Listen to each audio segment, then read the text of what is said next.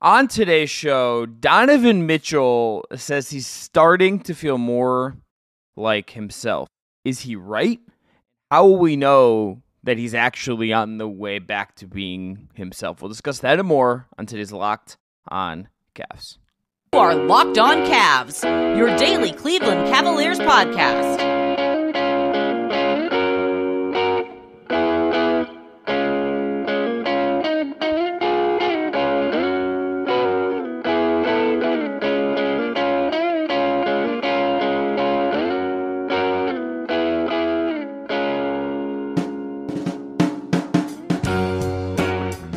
All right, Donovan Mitchell is where we have to start. Evan, this is Locked On Cavs. I'm Chris Manning. That's Evan Dammarell. Thanks again to Jake Stevens. As always, after the Cavs played the Suns, which we'll talk about in segment 2, he spoke about how he's starting to feel more and more like himself. These quotes are via Cleveland.com, and they've been repeated elsewhere as well. But he says, quote, "It's not just going to happen overnight for me. And as much as it sucks, I have to be patient. I was happy with how I came out in the second half and how I felt. Continue building on that. It wasn't perfect, obviously, but we're at our best when I'm aggressive and continuing to get downhill. Saw it in spurts, just trying to get back into my flow," end quote. He also discussed how there's nothing, quote, crazy, end quote, wrong, nothing structurally wrong, nothing to be concerned about, and that, to me, the big one, I'm not going to make things worse by doing what I am doing. So, Evan, when Donovan Mitchell says that, he says he's starting to feel more like himself. Do you believe him? Are there signs to you that that's true or not true? And what would it look like for him to actually look something more like himself by the time the playoffs start? The best way for him to look more like himself when the playoffs actually begin is obviously, like, we ran a poll, or I ran a poll rather, the other day of, like, because you and I had this discussion of, like, what percentage Donovan Mitchell was at, and the overwhelming consensus was from just people who replied and tuned into the show, like, they think he's at 60% capacity. This was before the game against Phoenix, but regardless, like, yeah, I think 55, 60, 65%, somewhere in that range makes sense for Mitchell. And if he's as close to 100% as possible, it makes your life a lot easier, of course. But I think more importantly, it just overall just makes things easier. But, like, based off of the comments, I think it makes sense, and just the way he played too kind of makes sense too. Like, he was kind of lacking a little bit of that burst earlier in the season, but you notice, like, he had a little bit of oomph in his game against the Suns, and I think just the fact that this was his first, like, 20-point scoring effort, or 20 plus, he broke the 20-point margins for the first time since the Cavs beat the Mavs, since God knows when, how long ago that was. But, like, I think that certainly is indicative of just, like, how serious this knee injury is, and also just, like, how it is really sapping from his actual game and what he's able to provide to the Cavs on a nightly basis. And, you know, yeah, it's just a welcome sight to have him back and kind of fully in the fold like that. I guess if fully in the, if this is like fully Not in the fold, fully in the fold, but yeah. he's getting back in. It felt more closer to who and what Donovan Mitchell was as a player before he had the knee injury, and comparatively to, like, what he has been dealing with and what I've just seen from watching him play, like, it feels like he's making progress, I guess I should say. Yeah, there was, like, urgency in what he was doing, and maybe that's just because they got their butts kicked in the first half, and there's a sense of, like, self-pride and, like, self-ownership and accountability within him that he's like, yeah, I don't want to, like, go out and get punked like this. Like, maybe it could just be as simple as that. The quote, again, I said this, but the quote to me that sticks out is, "I'm not going to make things worse by doing what I'm doing." Let's just, like, assume that's true. That means it's, like, he's never going to be fully right. That's, like, kind of like a tacit admission that he's probably not going to be right. I think we kind of have assumed that to some degree. I also just, there has to be, like, a part of him that is believing what he's saying, and I think that's why, like, he says it, but I don't know if we're going to, I don't know, like, if he, like, I don't know if he's going to play both games this weekend. I would guess probably not. No. Even go further to say, like, he's not going to do anything to compromise himself. I also just don't think, like, it may not even be, like, resting him on a back-to-back of the 5 games the Cavs have left, like if his knee doesn't feel good, the Cavs just shut him down and just don't play him that night. Like they're at that kind of level, I'd say. Yeah, and I think the problem there is then you have 5 games left. You play Saturday, you play Sunday. So let's say let's say he doesn't play Sunday, right? He gets to enjoy the LA nightlife and without repercussions of playing on Sunday. Not that that's why he would sit, but like that's a joke.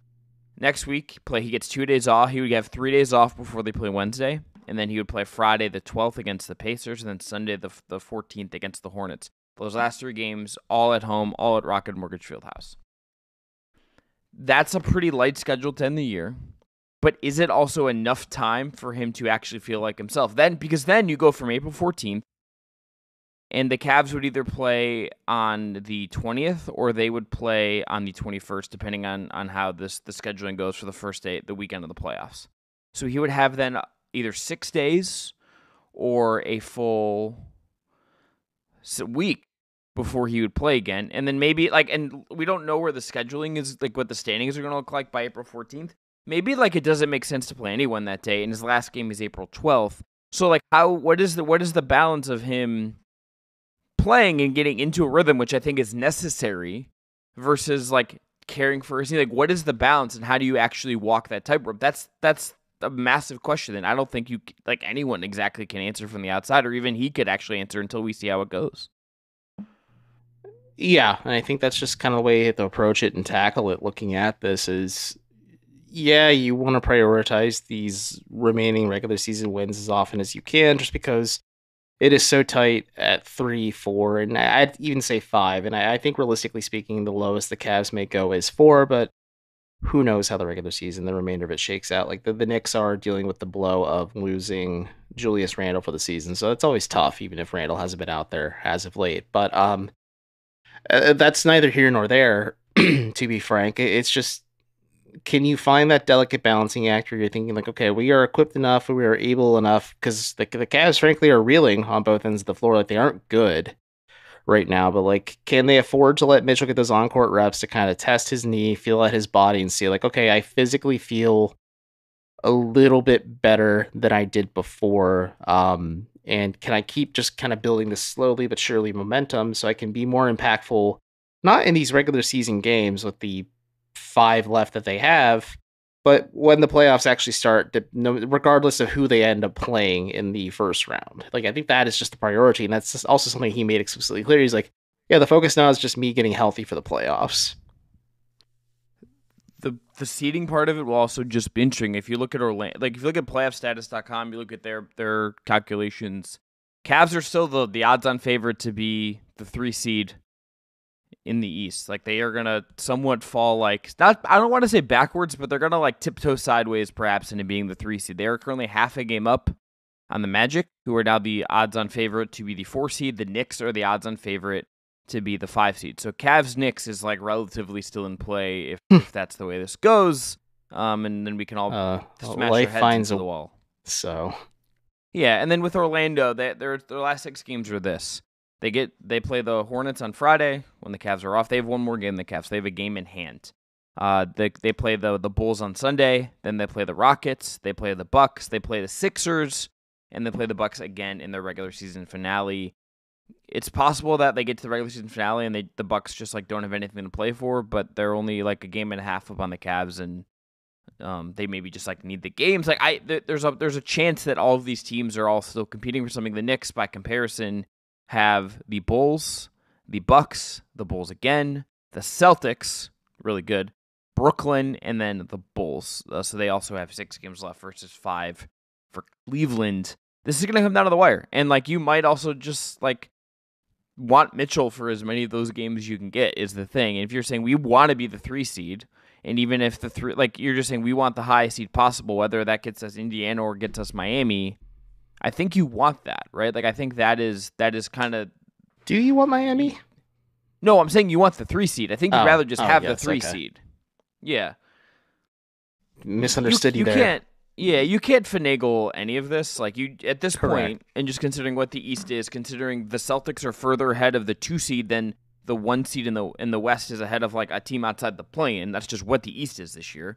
You can't finagle this. It's too jam-packed. You're not good enough to finagle this. I think you just want to get the 3 seed, say, okay, we're not on the same side of the bracket as the Celtics. I don't know how healthy Donovan Mitchell is going to be, but at least now, like, our path to maybe just like pulling something off here is clearer than it would have been if we'd like second round. It's like, all right, we're just going to get stomped in 5 games, even if. Yeah, it's a little bit more clear than, as you said, getting stomped, and maybe the Bucks, just because they're an odd team. I had recently said they're playing well under Doc Rivers. It appears that they are not, because that Grizzlies loss is certainly stinging.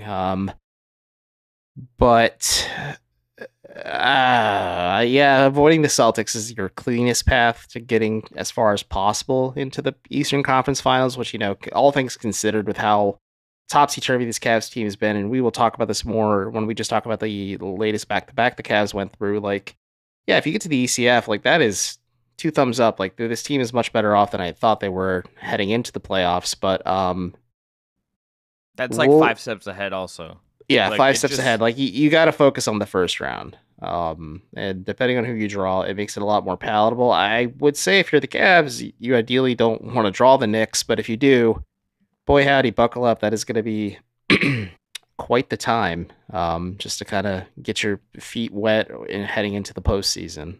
The second year in a row. Yeah, also just like all of this to bring this home in terms of Donovan Mitchell, he could just like twist his knee and it's like, all right, well, that was fun. Well, that was cynical. But yeah, that definitely could happen. No, but it's not cynical. It's realistic too. Yeah, it's reality. Like it would stink. I think it's just like, but you hope that's not the case. Knock on wood. But we shall see what happens next, I guess. I mean, that's all we really can't say. But also, just like to my point, I think it's going to be game by game. Like, he very well could not play either game against LA, and the Lakers are playing very good ball as of late. And I think the Clippers, just at least on paper, always have the ability to be the best team in the arena any night. And you just take it on a game by game approach. Like, you have to kind of maybe assume and game plan, like, we may not have Donovan for this matchup. You just kind of roll with that thought process in every single game, I would assume or think. After this, we're going to discuss Cavs Jazz, a game they won, and Cavs Suns, a game they looked pretty bad in and lost. So that's coming up right now on Locked On Cavs. Today's episode of Locked On Cavs is brought to you by Robinhood. Did you know that even if you have a 401k for retirement, you can still have an IRA? Robinhood has the only IRA that gives you a 3% boost on every dollar you contribute when you subscribe to Robinhood Gold. But get this, now through April 30th, Robinhood is even boosting every single dollar you transfer in from other retirement accounts with a 3% match. That's right, no cap on the 3% match. Robinhood Gold gets you the most for your retirement thanks to their IRA with a 3% match, and this offer is good through April 30th. So get started at Robinhood.com/boost. Subscription fees apply. And now for some legal info. You can claim as early as Q1 2024 as validated by Radius Global Market Research. Investing, of course, involves risk, including loss. Limitations do apply to IRAs and 401ks. A 3% match requires Robinhood Gold for 1 year from the date of the first 3% match. Must keep Robinhood IRA for 5 years, and the 3% matching on transfers is subject to specific terms and conditions. Robinhood IRA accounts are available to U.S. customers in good standing, and Robinhood Financial LLC, member SIPC, is a registered broker-dealer. All right, coming back in, Cavs beat the Jazz, lose to the Suns, so beat the bad team, lost to the maybe good team that's not really consistent. We're going to look at what actually stood out in those 2 games. Evan, I'll start. I think it's obvious, like we were talking before the show, and you're like, you have kind of the obvious one, but... Well, I wouldn't say obvious. I kind of think it's Darius the Garland, one that... because the ahead. Jazz game is one of the weirdest games I've seen a player who I generally think of as being pretty good play. I don't understand how in a game where Donovan Mitchell did not play that he took 5 shots. I don't understand 6 shots, a whole whopping 6 shots. I don't understand what he was doing. I don't understand how any of that, what's going on. It doesn't make sense. And he just felt like he wasn't even on the floor, even though he had like 8 assists. It's just like, I don't understand how you take 6 shots. Like, that's weird.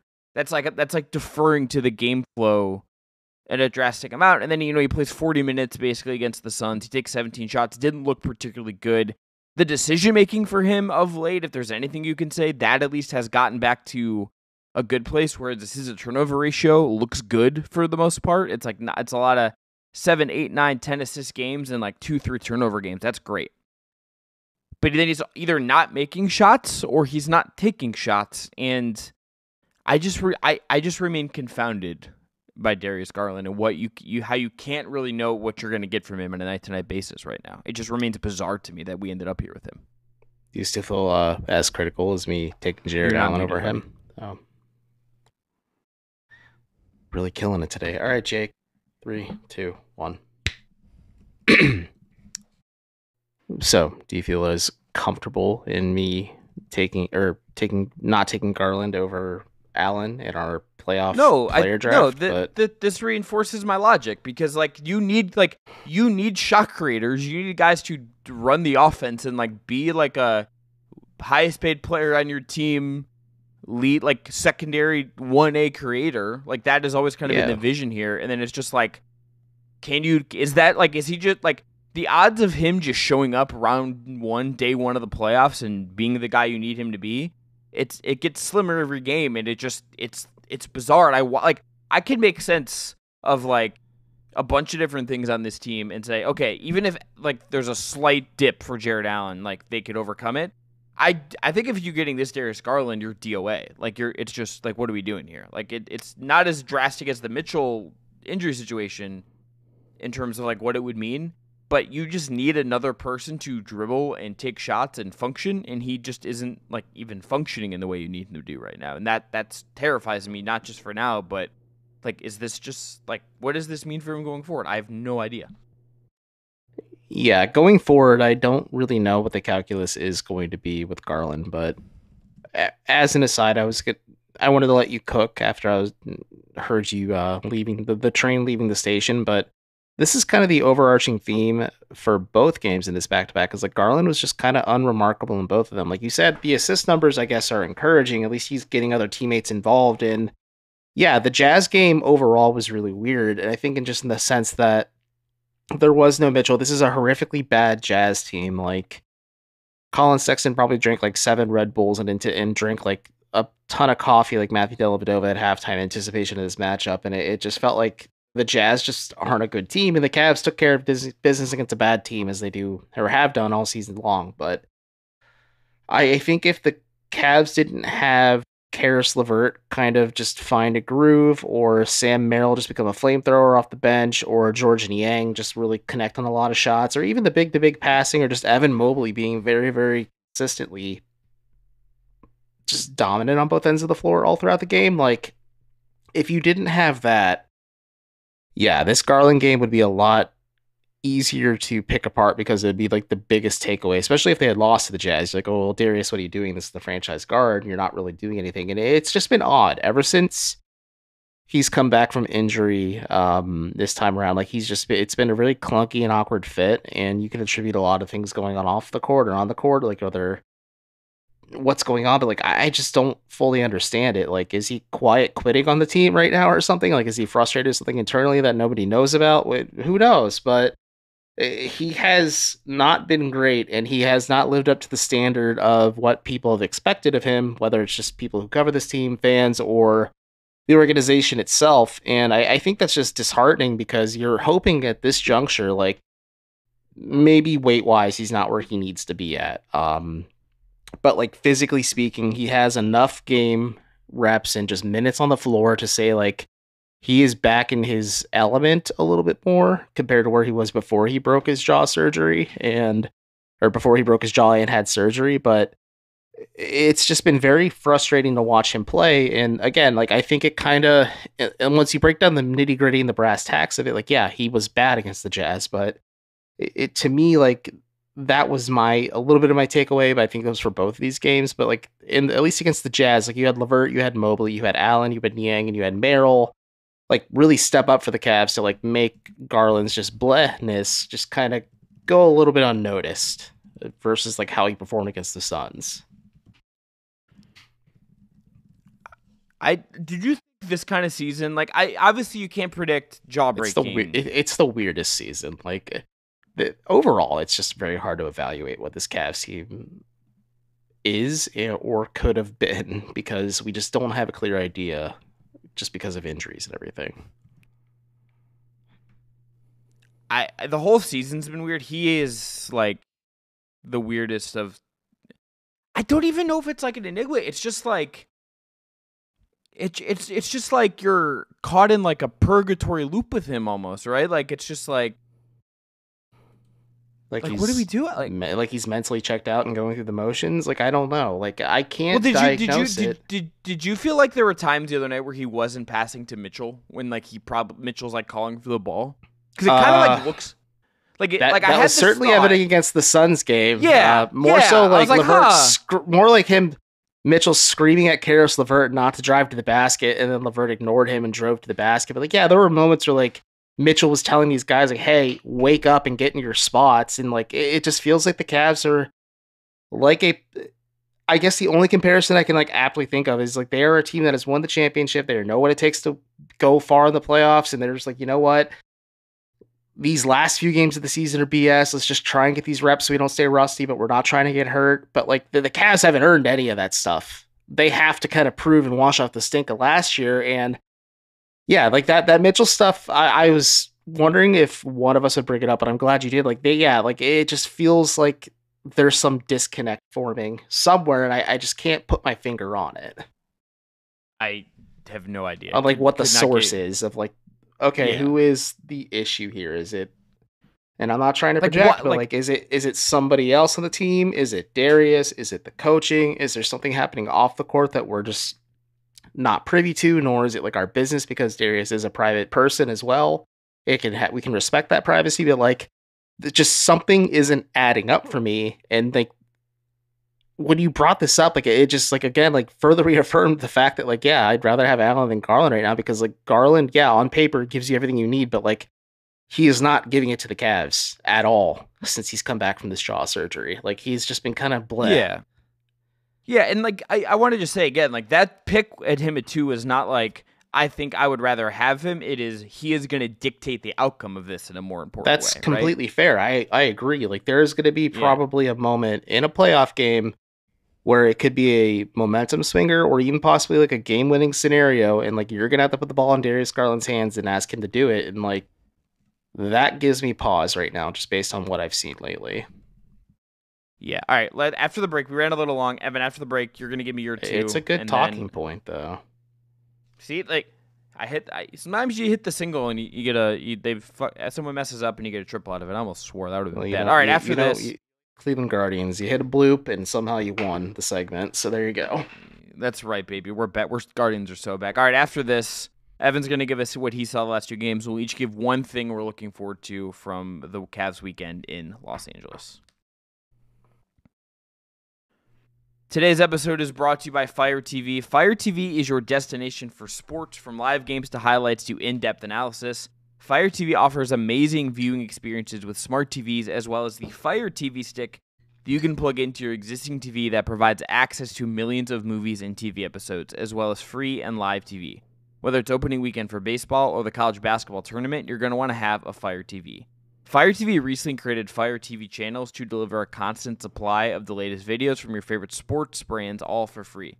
This includes all of us at Locked On and most of the big pro leagues and college conferences as well. Fire TV channels let you dive into all of the game analysis, highlights, and more to keep up to date on all of the latest in the world of sports, March Madness, NBA, MLB, and more. Not to mention great news, entertainment, gaming, travel, cooking videos as well. Check out Fire TV channels on Fire TV and Alexa devices. If you haven't checked out Fire TV channels, you should. Trust me on this. To learn more, visit Amazon.com/LockedOnFireTV.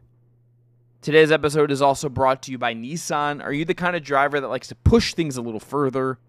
Ever wonder what adventure could be around in the next corner? Our friends at Nissan have a lineup of SUVs with the capabilities to take your adventure to the next level. The 2024 Nissan Rogue is perfect for city drives and great escapes. class-exclusive Google built-in your always updating assistant to call on for almost anything. Gone are the days of connecting your phone. Google Assistant, Google Maps, and Google Play Store are built right into the 12.3-inch HD touchscreen infotainment system. The 2024 Rogue is the perfect midsize crossover for your next adventure. Nissan's incredible lineup also includes the 2024 Nissan Armada. Will change what you expect from a full-size SUV. Picture a rugged 4x4 that can seat up to 8 in first-class luxury and style. Tow bigger and explore further in the 2024 Armada. Take the Nissan Rogue, Nissan Pathfinder, or Nissan Armada and go find your next big adventure. Shop nissanusa.com. All right, Evan, what's your thing from the last two games? What was your number one thing? The defense has been bad. For context, coming out of the All-Star break, the Cavs are 25th in defensive rating. I know it's not like a catch-all stat, but it is a good indication of where they're at. They're allowing 115.5 points, per 100 possessions, and like it doesn't get much better there. Like a lot of it is just the lack of 3-point defense. I think that has really been hamstringing the Cavs. And it's just been really tough to watch. And I think it really became indicative against the Nuggets, which was before this back-to-back, but even against the Suns, like the Phoenix just got red hot from the perimeter. A lot of it was Devin Booker, then Kevin Durant killing them quietly all throughout the game. But like the Cavs with two bigs on the floor are for all the credit we give Evan Mobley, like he can't be everywhere all at once in the perimeter and on the interior. Like you need that secondary help. You need some of that just like assists if you can, but like it's really a tricky formula and something just kind of stood out to me. Like the Jazz made it dicey in the third quarter where like Utah kind of went on a bit of a run, and I'm like, this Cavs team is kind of asleep at the wheel defensively. And for a team that's just not as good as they should be offensively right now, and I think injuries do play a big part in that, the Cavs aren't able to lean on a backbone or core identity of defense. Like I just don't know what to expect from this team on a nightly basis. That's just kind of my takeaway from this latest back-to-back, especially against Phoenix, where they got torched on the perimeter. Yeah, I'm concerned. Like it's straight up just like the vibes are not immaculate as they were at points in January or pretty much all of last season. Yeah, I think the last time I was talking about this with friend of the program, Jackson Flickinger, the Cavs in lineups with Mobley and Allen on the floor, teams are shooting like over 40% from three against them. The Cavs on the year. This is in terms of defensive, in terms of 3-point makes percentage. Cavs on the year they're close to league average in terms of what they're giving up, 37.5%.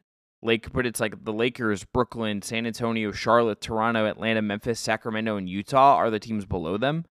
Like, so you're not there's not like a team in your category that is close to you. And then if you look at just percentage of threes that you give up from three, Cavs are like also giving up. Like they're a little, that's with a slightly below average 3-point rate against them on the season. I got the numbers in front of me because I did write about this last night. I'll just read the paragraph verbatim. Since Cleveland reconvened to begin the second half of their 2023-24 campaign, they've been 25th in defensive rating, allowing 115.5 points per 100 possessions, as I noted. They're 20th in allowed field goal percentage, allowing their opponents to convert on 47.6% of their attempts on the floor. More worryingly, the Cavs are allowing the third most three-point attempts against them in the same span, with opponents connecting on 39.2% of their attempts beyond the arc. They're the third worst defense in the NBA. Like, that's not great, Bob. But like, even if you had like Isaac Okoro and Dean Wade out there, like I don't think you're slowing down the Suns or the Nuggets like this. Like there's just, again, something is not passing the smell test on top of what I'm seeing out there. Like defensively, they're kind of getting cooked, and I don't know what their net rating is. I think it's like -4 point something now, just based on their offensive rating. Like that 4 to 5 point gap is pretty significant for a team that is just not good right now on either end of the floor. It is just awkward, weird times for the Cavs, and it's kind of done. All right, this weekend, 2 games in LA. Lakers, Clippers. Lakers the worst of those two teams, but they have this guy named LeBron James. They have this other guy named Anthony Davis, both very good. They play a very grating, slow style. I think that's possibly like the less watchable of the two games, just based on how the Lakers play and how the Cavs are playing right now. The Clippers, on the other hand, will not be on the second night of a back-to-back when the Cavs are. That gives the Clippers a huge advantage on top of being at home. The Clippers maybe are not playing at their peak in the way they were earlier this season. Speaking of bad vibes, that is not a good vibes basketball team right now. Okay, but here's the difference. Here's the very subtle difference. Not even subtle. It's just like they have Ty Lue, who's to me the second best coach in the NBA, maybe the third best coach in the NBA, and they have Kawhi Leonard, who's better than anyone the Cavs have. I was just mostly poking fun at Paul George asking about James Harden. He's like, "Well, I'm not the coach. Don't ask him." Yeah. So the Clippers are a team I keep eyes on just because, one, their new branding is going to be so good, but two, like if they keep PG-13.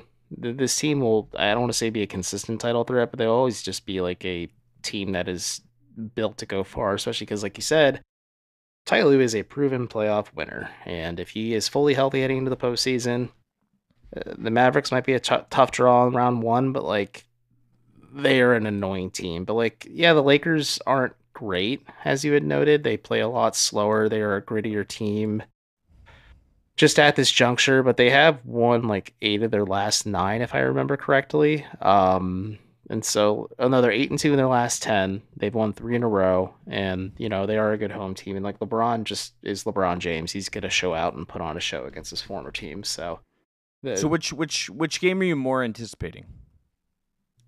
Both, frankly, but I think the Clippers one, just because I think the Lakers one will be a bit of a beatdown.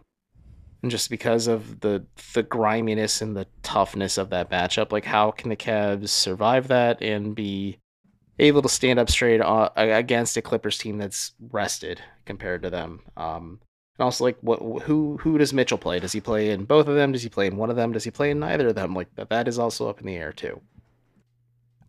Yeah, my answer is whatever game Donovan Mitchell plays is my answer. That's a fair assessment, just because like we talked about it a little bit in the first segment. Like he had some juice against the Suns. Like the Cavs could very well need that when they're in LA this week. Yeah. Hopefully the Cavs at least get some good meals, enjoy the nightlife, maybe sneak down to Phoenix and the Scottsdale for a Final Four game or something. Yep, the world's your oyster when you have lots of money and free time on your hands. Depending on when you fly back. But that's going to be it for this episode of Locked on Cavs. They could get back for the Women's Final Four. Well, they're going to miss the Sunday one, but they could. They don't play a Wednesday. They don't play Wednesday. You could say and watch the Women's Final Four. I don't think any one of their teams in there. They might come back for the total eclipse. Who knows? Could still JB did say to me that he is disappointed schedule-wise that they aren't home for the Final Four because he wanted to be there personally as a fan of basketball. And he's also just like, the ticket prices are insane, and my kids are trying to find, I'm paraphrasing a little bit, kids are trying to find tickets that I can justifiably pay for, because it's like a gazillion times more expensive than the men's Final Four, as it should be. Okay. Because the women's tournament's ruled this year.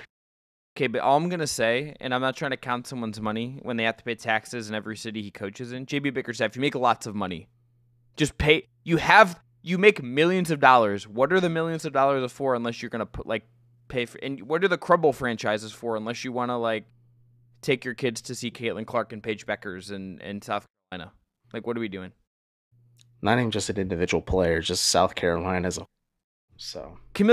No, but that they're undefeated. That team's incredible. Like, the bet you can get on them right now is like them versus the field. Like, and they have Camila Cardoso, who's going to probably be a top 3-4 pick in the WNBA draft. Like, that team's awesome. But it's like that the appeal of the Final Four now is, okay, they're like the big killers. It's Caitlin Clark, and then it's Paige Beckers at UConn. Like, and they don't have the person-on-person showdown is Paige and Caitlin on Friday. It is not like Camila Cardoso versus that would be must-see TV. And real quick as we head out, do you wish LSU was in the Final Four instead of having to be Iowa's roadblock to get to the Final Four? Sure, but the bracket is the bracket. The bracket is the bracket, but I do think it would have been fun just for the off-court stardom. Like, I know lover or hater Kim Mulkey and the LSU Tigers are part of that must-see TV, but I don't know. It is cool though. It is fun to hear what Paige Beckers and Caitlin Clark have to say about Cleveland, because there's like, it's so cool. There's so much stuff to do, and I'm like, oh, that's nice. Like, it's just nice to hear people say nice things about where you live. Yeah, but, well, what Caitlin Clark said about the Rock Hall is like, I don't know if you could actually spend as much time as you think there, Caitlin. Look, here's the thing though. Iowa LSU, like, even was in the Final Four, did 12.3 million viewers according to ESPN. It was the most watched college basketball game ever on ESPN. Like, my wife was stunned. She's just like, you're really locked in. I'm like, yeah, this is like, I've been looking forward to this game. Like, it's gonna be nuts, and it was nuts. Did a lot more innings in like NBA Finals games. Good for the sport. Good for the sport. Great for the sport. Yeah. That we're gonna end there. We'll be back Saturday after Cavs Lakers, recap that, and then I'll be here Sunday after Cavs Clippers to recap that one. And then we're in the home stretch of the Cavs 2023-24 regular season. I'm Chris Manning. That's Evan Dammarell. We'll talk to you guys on the weekend.